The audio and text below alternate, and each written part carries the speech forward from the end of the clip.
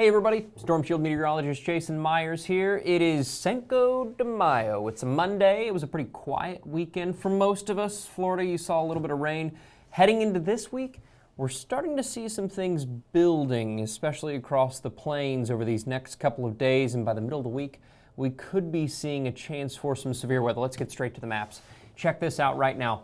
Fairly quiet all across the country, seeing some rain and snow in parts of, northern Minnesota, Wisconsin, as well as the UP of Michigan.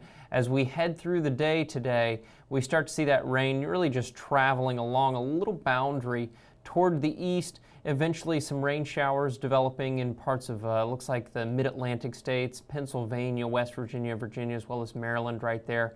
And then some rain showers in parts of Montana as well. The rain showers continue to head out to the east as we head through the overnight, and more rain showers develop in parts of North Dakota and really spanning from southern Montana down through Nevada. What I'm really watching though, this is, we're starting to work our way into the overnight hours. Low pressure is really beginning to develop right in this general area here, Wyoming, Colorado, Utah, and that really develops more and more so. We start to see more defined low pressure system over the central part of the country there.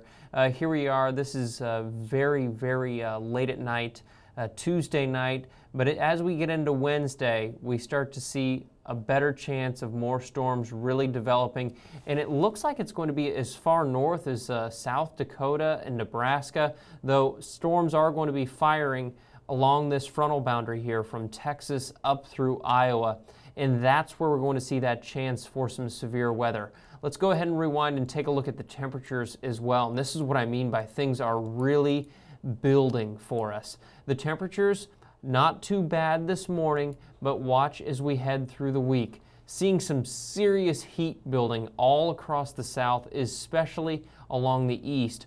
You're going to see a few spots in white along the Texas Panhandle and working its way into Oklahoma. Those are temperatures in the hundreds. Purples are the 90s, and we're even seeing some 90s in parts of South Carolina and Georgia. And look how far north that heat is reaching, up to parts of, North Dakota, Minnesota. You're not used to seeing heat this hot just yet. Heading through the overnight, things cool back down, but this is into tomorrow. Tomorrow afternoon and evening, again, another hot day. Notice this ridge of just some serious heat. The humidity is going to be building at the same time as well. And again, seeing some hot air as we head into the Wednesday and into Thursday. This is Wednesday evening right here. And Thursday, that heat starts to really shift to the east. We're really seeing a frontal boundary forming here Wednesday and Thursday. And as this system works its way farther to the east, we're going to see more thunderstorms developing over these near the middle of the week, toward the end of the week, and working its way east, some of which could become severe. Right now I'm going to show you the instability in the atmosphere. There we go, is what we're looking for. And here is a look at the jet stream area. And notice it's fairly quiet early on in the week. We're looking at some pretty tame conditions, but watch as we head through the rest of the week. This area shaded in yellow and orange, that's called CAPE. That's like instability in the atmosphere, and watch as it builds over the middle of the country. We're not really concerned with this little bullseye out here in the Atlantic Ocean. That shouldn't cause us any troubles. But the jet stream starts to buckle a little bit because it's really digging down on the west coast there, and along the eastern border of that, we're seeing that CAPE or that instability really beginning to build. This is really late tonight and into tomorrow. We start to see that CAPE growing, starting to see that bullseye in parts of Kansas as well as Missouri, Oklahoma, and Arkansas, and then even bigger as we head into, this looks like it's Tuesday evening.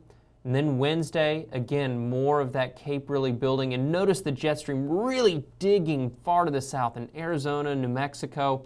This is all going to shift to the east, and these are just perfect ingredients for some severe weather. We could be looking at some large hail, potentially some tornadoes, and definitely some strong winds associated with this. This is still a couple days out, so not really concerned just yet, but I do want to point that out, that Wednesday and Thursday, especially for the middle of the country, we could be looking at a slight risk for some severe weather. In fact, the Storm Prediction Center has already issued that slight risk for Wednesday, and they're even looking ahead to Thursday as well. So Wednesday and Thursday this week, I think that risk could potentially move a little farther to the east on Friday as well. Going to keep a close eye on things. In the meantime, it's pretty quiet these next couple of days, both today and tomorrow on Tuesday.